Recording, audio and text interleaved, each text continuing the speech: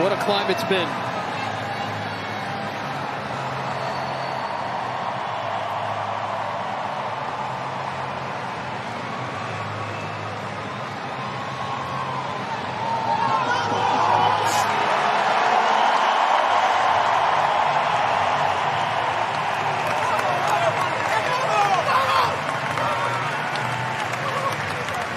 A staggering achievement.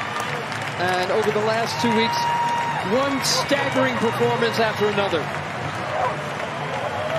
Yeah, that's, to me, the part that's the most amazing. I mean, yes, youngest #1. He's got all these things that he's just accomplished. But he didn't just accomplish it today, as he gives his coach rather father figure almost in some ways. That team has worked so hard, but what he's done in these 2 weeks, and especially in this last week, from a physical, emotional, the toll that those matches took seemed almost superhuman what he came up with.